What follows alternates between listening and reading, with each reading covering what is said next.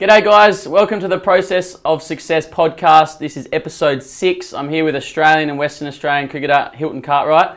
Hilts, thanks for joining me. Thanks mate, thanks for having me. Now for those of you who might not know Hilton, some of you international listeners or viewers, Hilton's played 2 tests and 2 one-day internationals for Australia, 33 first-class games with an average of nearly 44, 34 list day matches and 27 T20 matches. So he's a very experienced cricketer and one who no doubt will play a lot more for Australia in the future. Hilts, to start, I like to take our guests back to their childhood. You've got quite a unique story being born and spending your first part of your life in Zimbabwe. What was that like? And what's your earliest memory of playing cricket?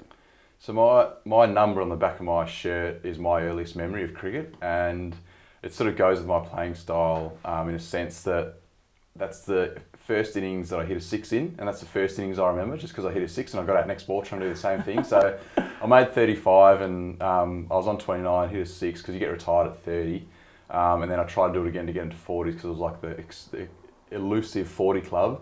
And I got out next ball, so that's my earliest memory. Was that in Zimbabwe or in Australia? Yeah, that was in Zimbabwe. That was the first time I can ever remember playing cricket.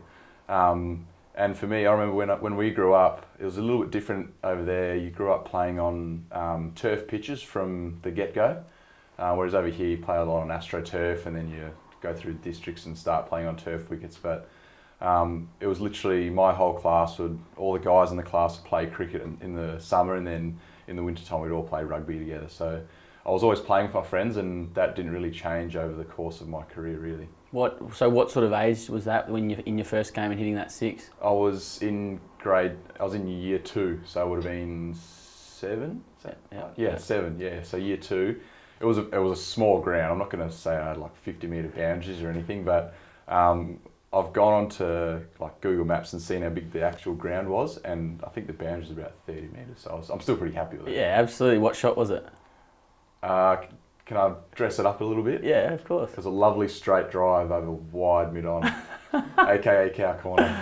Lovely. Good memory. What a memory to go back to. I remember my first game, I hit a 4 first ball, and that's a memory that stuck with me throughout my life. So then you moved to Australia at 11 with your family. How was that transition? What was that like, leaving what you knew and where you'd grown up at that age? It was definitely tough, just because the initial movement was really tough because I was leaving all my friends, seemed like the end of the world. But I actually found going to Wesley quite easy because I could just go straight into sport, wouldn't really talk to anyone during the day, and then as soon as I started playing cricket, I just started getting friends, and all of a sudden, a week in, I had 3 best friends. So I actually found that transition very easy in the sense of making new friends. But at the time, I absolutely hated leaving all my friends, leaving our farm. But in the end, I'm still good mates with some of those guys now. And so that was cricket that brought you your friendships at that age? Yeah, cricket. I started playing hockey when I first moved over here just because one of the guys I played cricket with, he played hockey, so I was like, I'll just take up hockey for a couple of years, and next thing you knew, we were good friends. Awesome. And in that period where you're sort of 11, 12 and beyond, how often were you training and playing? Oh, my mum hated me for the cricket season because I'd just about train every single day, and then I'd play Friday for school, Saturday for club, and then play Sunday for club. So I was basically training every day of the week, and I'd play 3 games a week as well. Awesome. That's what most kids should be doing at that age, I reckon, if they love it. And what sort of age did you start to get one-on-one coaching? Was that something that you did at that age, or was it a bit later on? It's a good question, because I remember I got a little bit of one-on-one coaching from Wayne Andrews, because he was the first 11 coach at Wesley when I was in about year 8, year 9. So I just I'd bum around the nets out the back when all the first team was training. And then at the end, he would give me some throwdowns and give me a few tips, and I'd go down to Newlands and get a few tips from him then. So that was my first one-on-one coach. But then I didn't have one for probably another 3 or 4 years until Jeff Marsh took over the first 11 role at Wesley, and then now he's still my go-to coach now at the Wacker. I'll have hits and I'll basically choose him or JL, but they're the guys who've known my game for the longest, and if I'm ever unsure about a theory or anything like that, I'll always go back to them to talk about it and have a hit afterwards as well. Awesome. That was going to be one of my next questions about your mentors, Swampy and JL and Wayne. Is there anyone else outside of cricket you've gone to, or are they mainly the guys you go back to? They're the main guys now, and they've always been in the background. But when I was younger, I had the South Perth first grade coach at the time, Lawrence Sprigg. He was probably my really, if it wasn't for him, I probably wouldn't be on the track I'm on now, because I went over to the UK and played a bit of cricket over there, came back and wasn't sure if I wanted to play cricket anymore. And he sort of guided me in the way that I needed to be, sort of the path I needed to go on. I sort of went to South Perth training, wasn't sure if I wanted to do it, and he just kind of kept me positive, kept my energy levels up, and he's probably the guy that I've thanked the most, because he got me on the pathway of cricket and sort of taught me life lessons outside of cricket and how to keep a healthy balance. Awesome, awesome. Having good people is so important, especially when you're quite young. Now, you mentioned Wesley. Obviously, Mitch Marsh is a big sort of name from Wesley. Was he in your age group? Was he a bit older? Or? He was a year older than me, so I played a lot of cricket with him through juniors. When Jeff was our coach, I'd go to their place because they had a net out the back of their house, so I'd have hits at his place. So watching him he was almost like my hero in a way, because, mate, he would smack him that far. It was ridiculous. There's this, I guess you can call it the pavilion at Wesley. He would be hitting them over the gym, which is probably a 70 to 80 metre hit for a year 10 kid, and he was clearing it with ease. So just seeing him at that young age, you could see he had the talent, and then to sort of aspire to that at a young age, always sort of had something to have a goal towards. Awesome, and measure yourself against, I suppose. Yeah. And it must be nice now to have played a lot of first class cricket together and see him, or both of your careers progress to international cricket. Yeah, I remember seeing when Mitch played his first game for WA, I think he was 17, he got 70 on the first dig on a green seamer, and a lot of people saying, oh, how good this kid is, he's going to be awesome. I was like, I could have told you that 4 years ago from Wesley when he was banging him over the fence at school. So to grow up with him, and he's actually a really good teacher as well. He shares a lot of his knowledge that he has, because he's obviously played a lot of international cricket. When he comes back to the guys, he really shares that with us and helps us learn in a really fun way. And he's just a really good people's person. He gets people, he's good at social interaction, so he's always awesome to learn off. Excellent. It must have been a bit of a hitting contest between the two of you, with you hitting a few bombs at the other end. I'll try. I'll just be clearing the rope at one end, and he's like sending him into the tennis courts at Wesley. So I'd like to think I was keeping up with him, but looking back, I probably wasn't. Well, these days you probably do. I remember you hitting me for a couple of big bombs down the road at South Perth a couple of years ago into the top of the trees, but we won't go there. So when you moved over and you were playing at Wesley, did you play in the WA underage pathways, the 17s and the 19s? Yes, I played in the under 15s state team, then snuck my way into the under 17s team, but I wasn't good enough in the under 19s team to make the cut. I remember we had a really good team that year, but I remember being gutted. I thought my career was over. Couldn't believe that I hadn't made a state team, but I think what I learned from that was, if you don't make a certain team, that's just going to happen throughout your whole career, whether it's cricket, whether it's anything. If you don't make a cut in one scenario, doesn't mean to say you can't do that in the near future. So I think that taught me a really valuable lesson, but at the time, I thought my whole life was over cricket-wise. Yeah, that's such a valuable thing to hear, I think, and for all of our listeners and viewers, we've got a lot of young guys that one of the most common questions we get is, I've missed out on selection, or I'm really disappointed I haven't made it, or someone else made it and I should have.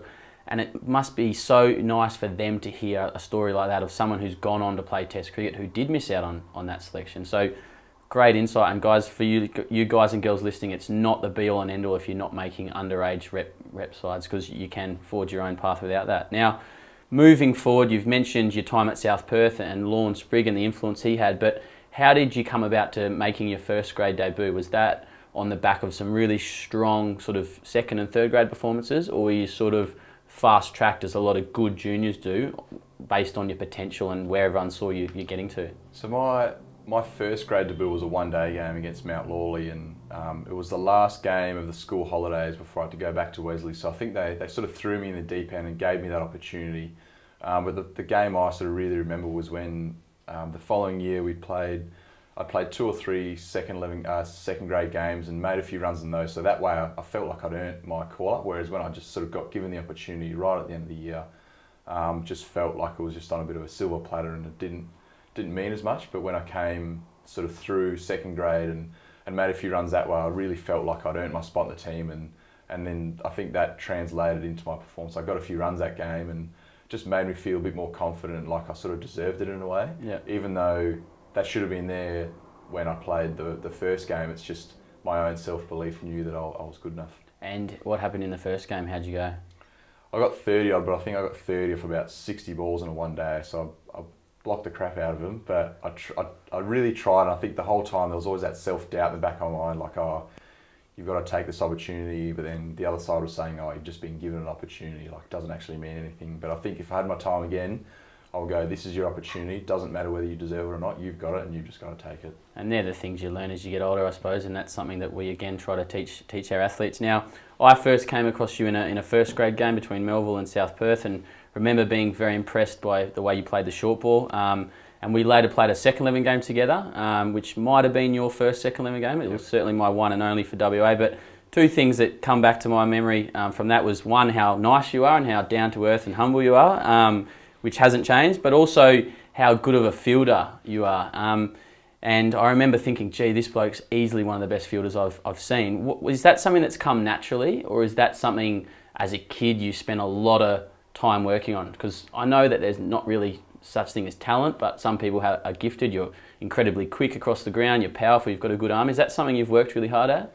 I think subconsciously it always has been, because my hero growing up was Jonty Rhodes. So I'd be in the backyard for like my 7th birthday party. We'd have a bunch of friends around, play game cricket. I wouldn't really battle bowl.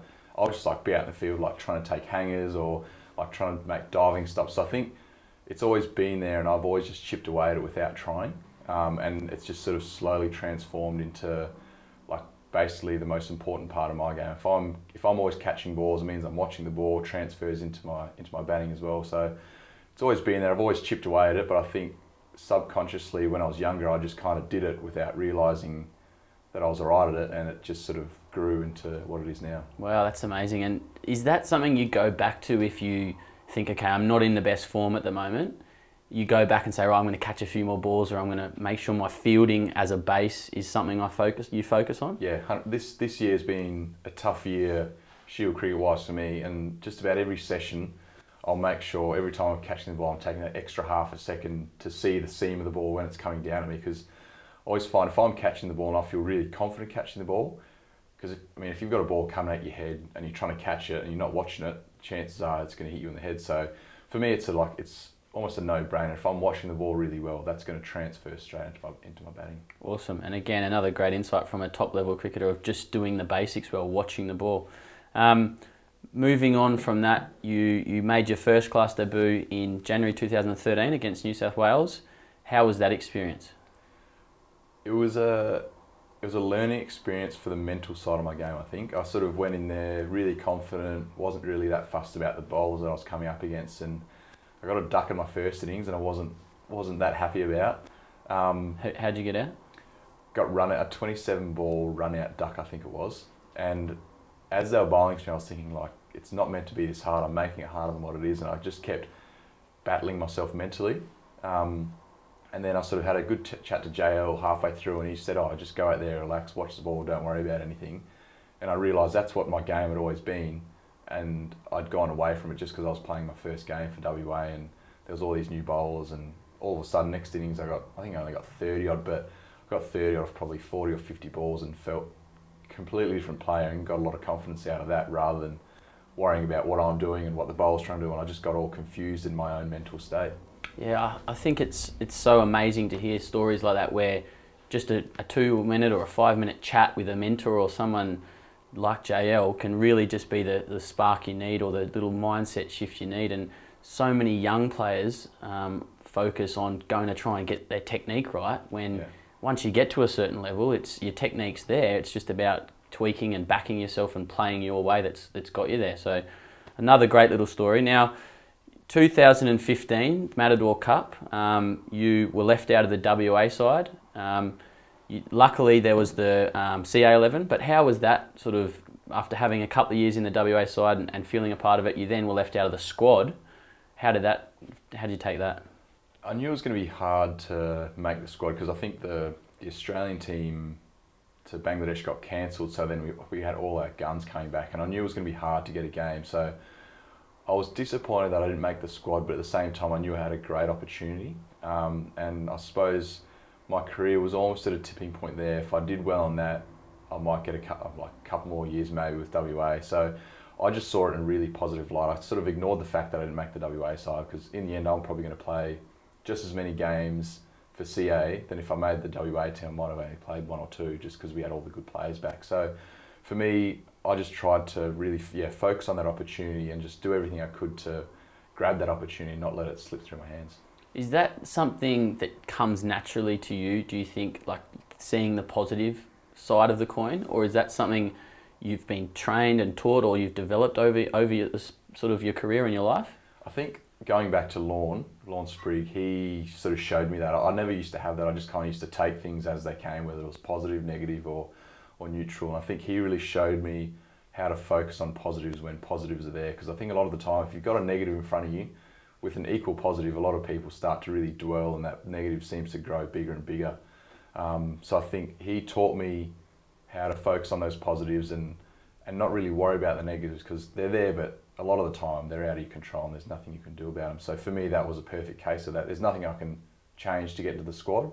So I just sort of thought, you know what, bugger it. I'm just going to put all my energy into the CA11 and try and really do well there. Amazing, yeah. Whatever you give your energy to, it grows. So if you feed the negative, it'll grow, and if you feed the positive, it'll grow. So you then went on, as you say, tipping point. You went on, dominated that tournament. I think you got a 99 run out, and then smacked a few more good scores, and then back into the WA Shield side. Average 67, got your first average 67 for the season. Got your first first class 100. What changed for you during that time, and what, looking back, were you doing really well at that point of your career?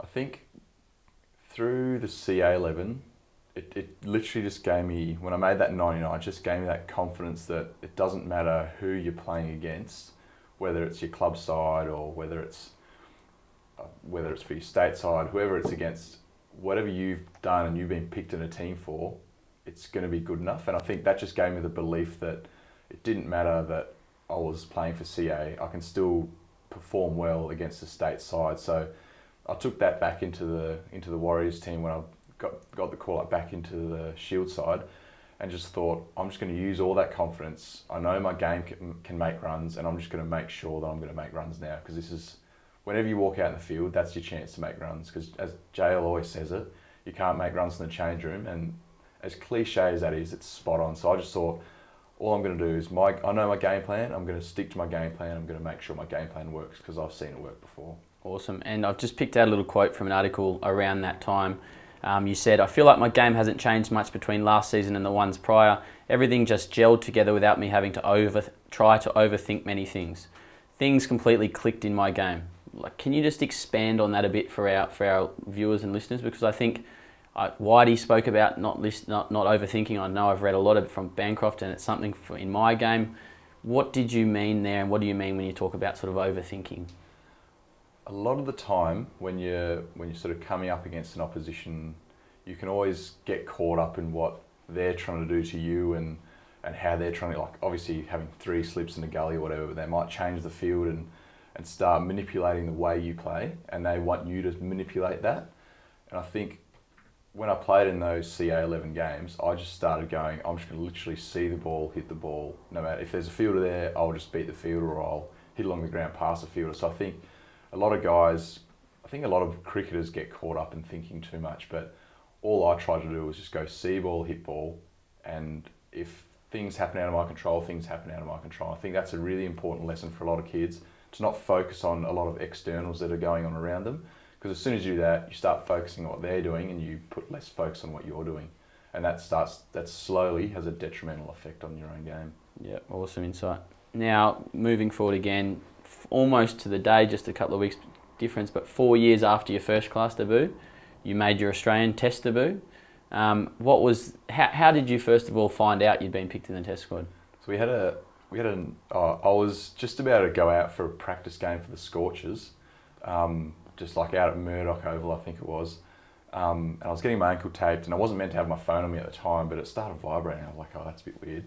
So I got my phone out of my pocket and it had Trevor Hearns, who's the chairman of selectors, and I was like, what's going on here? Like, I was really rattled for a second, and because I was getting my ankle tapped, I didn't want to answer the phone, and I was like, I just got up off the table, and the physio was halfway through strapping my ankle, and I was like, sorry mate, I'll be back in a sec. So I took the call, and I had like this big bit of tape like waddling around down the stairs, and then yeah, he told me I was in the test squad, and I just sort of, like a lot of guys say it, but I was genuinely speechless for a couple of seconds. I didn't know what to ask next. It's not that it's not that I was speechless, I just didn't know what to ask after he told me that I'd been included in the test squad, and I was just thinking, really?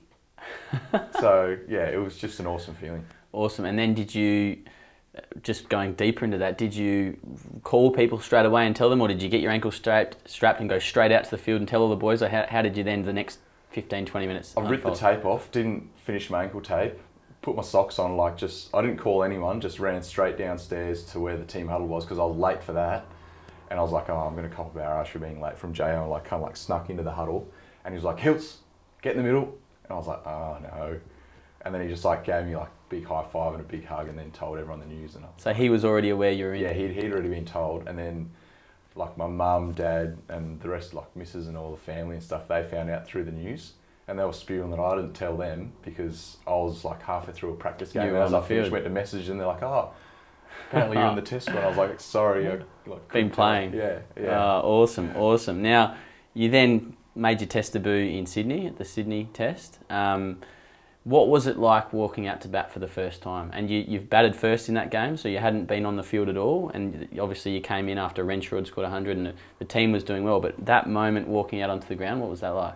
I actually felt really a lot calmer than I thought I would. I thought I was going to walk out there really quickly, as you do if you're a bit nervous, really jittery. But I walked out, and because Matt Renshaw was getting applauded for, I think, about 180 something in his third test, I think. Because that happened, I was just thinking oh, all the focus is on him, and no one's focusing on me. This is perfect. I can just sneak out there without anyone realising. And I just it just felt all natural. I was obviously looking around in a bit of awe. But once I marked centre and then sort of looked down the wicket to see Mohammad Asif about to start running in, I was thinking this is it. This is happening. And that's which is really bad because the bowler's running in at me and I'm got all these emotions flying, thinking I'm about to face up for Australia. And I had this flood of emotion, and I'm glad he bowled me a half volley, not a beautiful length ball outside off, because I probably would have thrown the sink at it and nicked it. But thankfully he bowled me a slot ball and I could smack it for 4, and then after that I was good. So first ball went for 4? Yeah, first ball went for 4, but I was just thinking, as he was running in, I was like, you should pull out, don't face up, don't face up, don't face up, bang! Yeah, so I was really rattled as he was running in, but then after that ball, it just had this gush of emotion just released, and I felt good after that. Wow, that's such a great insight, and again shows that the best players are human beings. I think as kids growing up, you probably had the same thing. You see your heroes, you see them on TV, and you sort of idolise them, and and especially when they do so well, you sort of forget that they're human beings sometimes. So it's great to remind everyone that you go through the same things that 10-year-olds or first graders go through at the top level. So after that, you were then left out of the Australian squad when they went to India. How was that? I remember reading that what you said in the media, and that you hadn't played in India and you understood it, but there must have been some sort of disappointment. You'd had a taste and that was then taken away from you? I was disappointed, but at the same time, because the selection was for India and Mitch was going, and he's had a lot of experience and exposure over there, I thought I'd be a lot more gutted than what I was, because I'd had the taste and it had all gone really relatively smoothly, so I felt pretty confident that it wasn't the end of the world for my international career. So I just sort of put all my focus into Shield Cricket and just thought, I'm just going to go back to Shield Cricket and try to make as many runs as I can. And that, I sort of almost forgot about it, and I was watching the tests at home and I never really thought you could be there. So, which is really weird, because I thought I would be, if I was to say that to myself in the future, you won't be disappointed for missing out on an Australian tour, I'd think that's stupid talk. Yeah, but I was actually quite happy. Well, not happy is a bad word, but I was at ease that I didn't get selected and I could just go and do my own thing in Shield cricket. That sounds like it's that sort of positive, see Yeah. whatever the situation in the best light possible mindset that we've spoken about. Now, I just want to get into your mindset, habits and routines a little bit more now. Have you done any form of sort of mental conditioning over the years, meditation or visualization or anything like that to help with your mindset? The biggest thing I've done, I tried meditation, but I couldn't quite grasp the concept of it. The biggest thing that's worked for me is visualization. So before every game, I'll always use my visualization. So I've got a little diary that I write my notes in of all the bowlers, and I'll sit there before bed, whether it's in the lounge room, and I'll literally, as it is, visualise the bowlers running in, what they're going to try to do to me, and what my game plan is to attack that. And that's one thing I learned from my debut, that I need to build that strength up, and it probably took a good 18 months to 2 years to do that. And then once that sort of was set in stone, my technique felt really good, that's when things started to really flow on and really click. And just to be clear, is that you picturing them running in out of your own eyes? It's not sort of looking in as if you're watching TV, it's you? I'll do both. So I'll sit there and imagine the scene of we're batting first on a day one wicket, and I know where the change rooms are, and I'll sort of image myself sitting in the change rooms and I'm batting, and I'll like see the guys running in for a couple of balls, and then I'll like transfer myself into me batting and have that feeling of like a Frankie Worrell running into bowl to me, or like a Joe Many, or someone that's bowling at me, and really sort of feel that emotion and feel the wind blowing in your hair and that sort of stuff. Awesome. And is that something that took you a while to get good at? Yeah, it took me probably 6 to 8 months to understand how to like get to that state of like the proper, because when you start doing, you think you're doing it really well until you do it a little bit better one more time, and it slowly builds and builds and builds. And now I literally feel, if I'm sitting with my eyes closed, it's as if I'm literally in the moment. I can like hear birds in the background, and I feel like I'm actually there. Whereas at the start, I could sort of picture the stick man running in with the ball coming out, and I would play it or whatever. So I think it took me 6 to 8 months to really get it good. From then I've just been trying to keep it at a good level and get it better. That's amazing, because I think a lot of people get impatient with their mental skills, and they are skills that you need to practice and develop. And a lot of people try meditation or visualization and it doesn't work after a week and they give up, whereas nobody learns to play a good cover drive in a week. It's the same sort of process. And so that's, again, a great insight to hear how you just stuck with it, and then now it's something that is really vivid and really real. And that's something we like to encourage our players, our athletes to do, is picture yourself in that moment before it actually happens. So great to hear that. I think a really important part with visualization, if you're struggling to grasp the concept of it, we always get told by our psychologists is imagine like your best innings you've ever had, and whatever your favourite shot is, or if you played one really good cover drive once, try and imagine yourself back in that moment, because that's a real feeling that you had, rather than trying to, if you can't create the feeling, imagine the feeling that you had previously and help that go forward. Because that's what really helped me. Was I had a really good innings for South Perth, and I played some beautiful cover drives, and I used that as my sort of blueprint on the feeling I should get when I'm doing my visualization. And then you transfer that feeling into a different scenario or situation where you're at the Adelaide Oval or whatever. Exactly. Yeah, exactly. Awesome. Now, as far as a pre-ball routine goes, something that I'm big on, and I think most good players have, is some sort of mental pre-ball routine, whether it's a mantra, they say to themselves, win this ball, watch the ball, whatever, and what you do as soon as the ball's finished to switch off and then switch back on. How do you go about that? I've got a pretty specific routine. So before every ball, I'll either talk to the bloke at the other end, or just say to myself, play straight. Because if I play straight, it takes out bold, LBW. If you can't play it straight and the ball's wide off, you're naturally going to leave it, because you're not going to be able to cover drive it, because that's not straight. So that's my general mental focus, is just play straight and see the ball, because that just happens naturally. And then I'll sort of, after every ball, if I block it, leave it, hit a four, whatever it is, I'll scratch centre once, I'll walk off, I'll do like a little circle around where the crease line is. I'll tap 2 spots once, and then a 3rd spot 3 times. And then I'll go back, fiddle around, push my helmet down like that, then fix my grill, and then face up. And is that conscious, or is that now become, so you're consciously ticking off 1, 2, 3, touch. Like just fiddle around, make myself feel comfortable, maybe fiddle with my gloves. squish my helmet down, and then like fiddle with my grill, or fiddle with my like the peak of my grill, and then face up again. And is there then a mental phrase, mantra, saying, or something that you say as the bowler's running in? As I'm doing that, all I'm thinking is just play straight. Play straight. Yeah. Like as I walk back into my crease line, once I've fiddled with my helmet, I think play straight, and then I face up and go again. Yeah, that reminds me of my old housemate, Middlesex teammate John Simpson, who used to grab his grill, and that was his like switch on moment, sort of every ball, which is interesting. Now, something that's really common when in my coaching sessions with young players is them dealing with mistakes. They get frustrated and annoyed, and I've seen that right through the levels, even in first class professional cricket.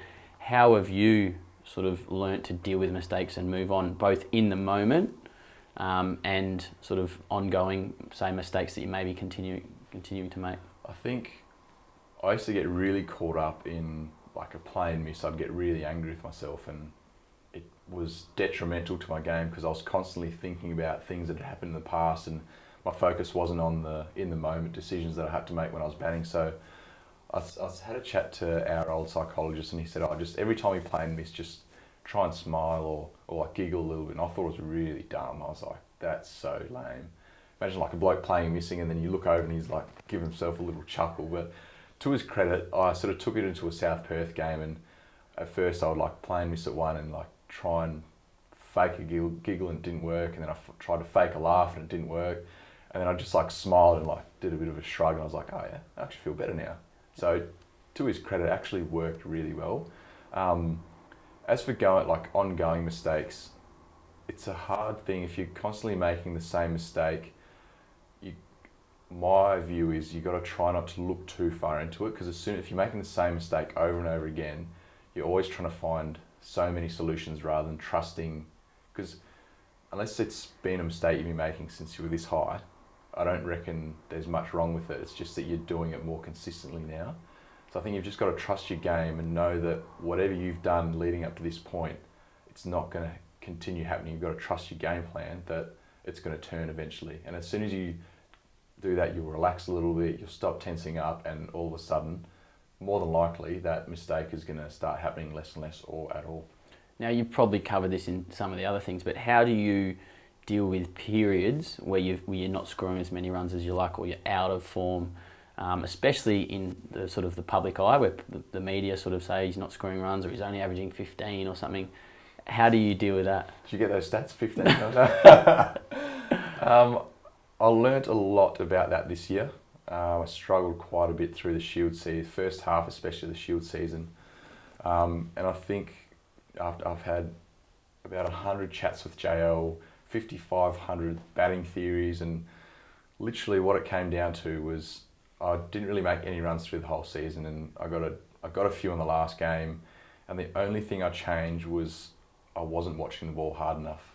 And then as soon as I did that in the nets, the bowlers didn't seem as fast, the spinners seem to lob them up more often than not. So it sounds really basic, but whenever I've written notes in my little diary to myself, every time if I start struggling with form, all I've got to think of is watching the ball. Because if you're not watching the ball, mate, you're going to struggle. And I think a lot of people, if they're going through bad form slumps, if they keep getting into the pad, they think, oh, my front foot's getting too far out. So they focus on that rather than start focusing on the ball coming down at them and hitting them on the pad. So yeah. I think that's the most important part, and if you're watching the ball really well, chances are that's going to eliminate it. I think that's really interesting. I'd maybe like to go a bit deeper into that, because I heard someone somewhere say that Paddy Upton, or maybe I read it, Paddy Upton spent 8 hours working with Jacques Kallis at one point about watching the ball and what that actually means, because obviously as cricketers, we watch the ball, we don't have our eyes closed, we watch the ball, but it sounds like what you're saying there is you're getting your focus in the right place, not on technique or head, or you're actually just trying to focus again on seeing the ball and making a decision. Yeah, exactly right. And I think when you're in a game context, it's a competition between bat and ball. No matter how many hours you put in the nets prior to that, doesn't matter how many balls you've faced, literally all that matters, your game is not going to change from the net session yesterday to the morning of day one. So I think the biggest thing you've got to focus on is the competitiveness between the bowler coming in at you and you facing that ball that he's trying to get you out with.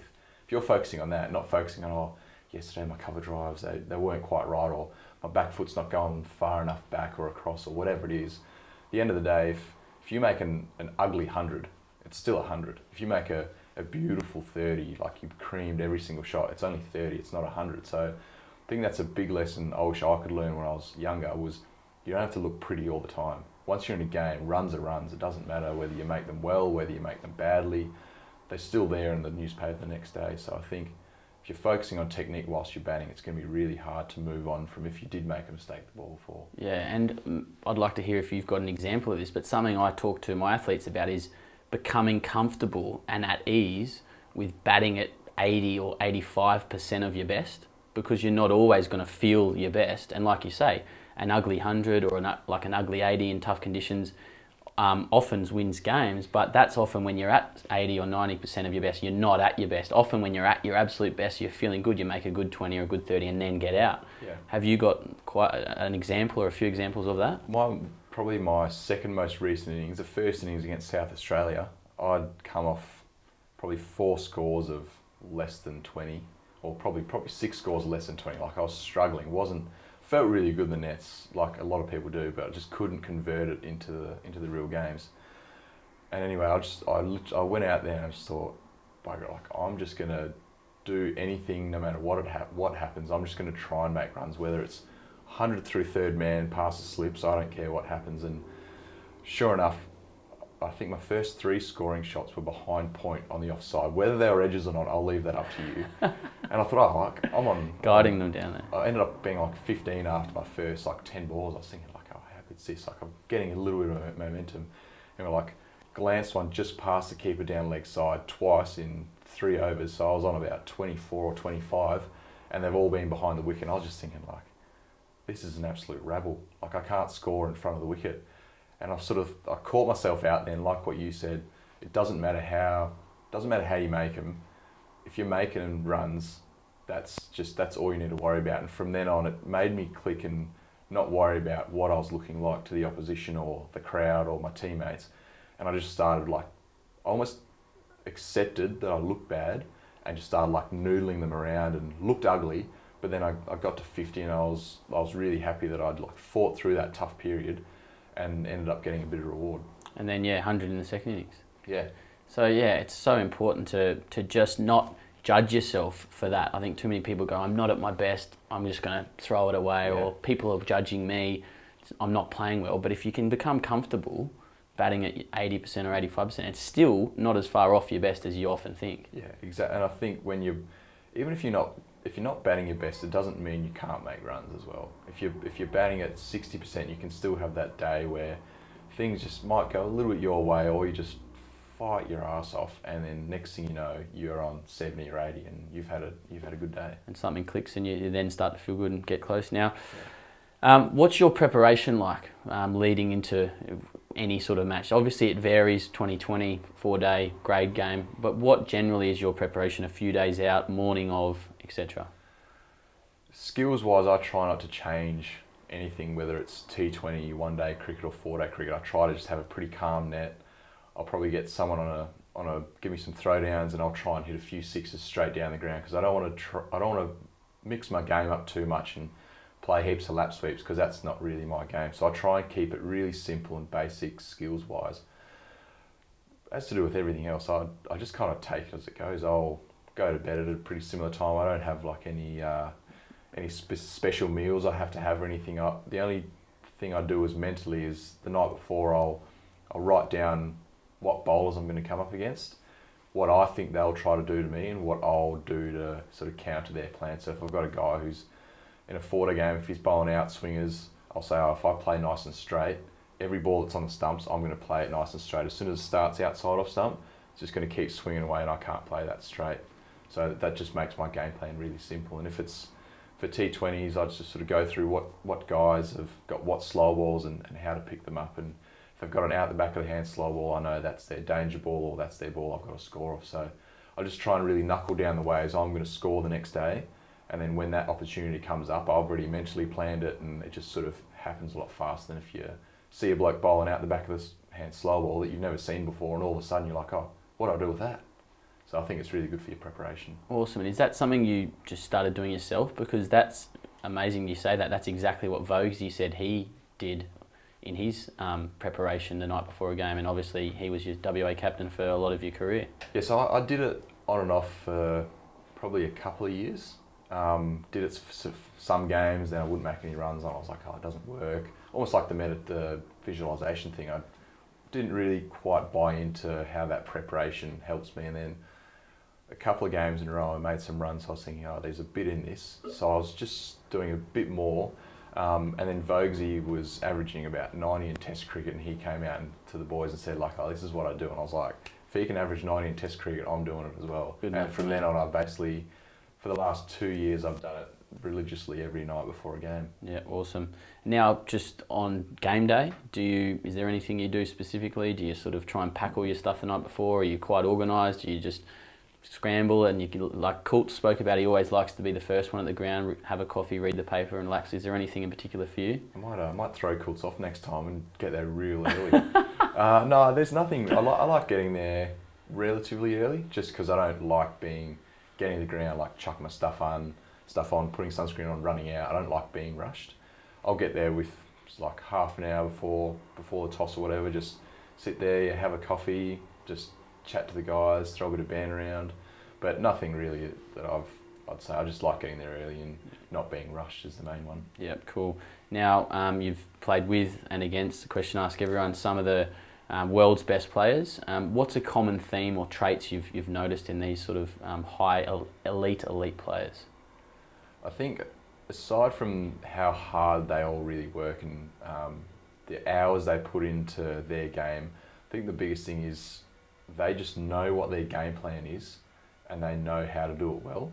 So someone like Simon Kadich has got a much different technique, but everyone sort of said when he started playing T20 cricket that he's going to be a useless T20 cricketer, but really he was one of our best T20 cricketers for a couple of years there. He would make sort of 30 to 40 runs every game and get us into winning positions just because he knew how he was going to make runs.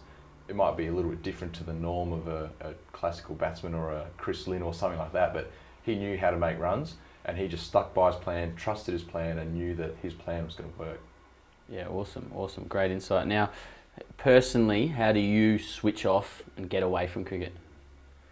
I'll either jump on the PlayStation or I'll go for a surf if there's a bit of swell around. So that if there's swell around, that's pretty much my number one go-to when the wind's alright, just because it's just fun getting out there. Take a couple of guys from cricket, from the Wacker also surf as well, which is handy, so you can go out with them. It's just good fun. It's like being around your mates when you're out in the water, and it's good fun catching. Great way to switch off. And do you have any sort of daily habits or routines? Do you sort of get up and do your some sort of conditioning or reading or anything like that, or not really?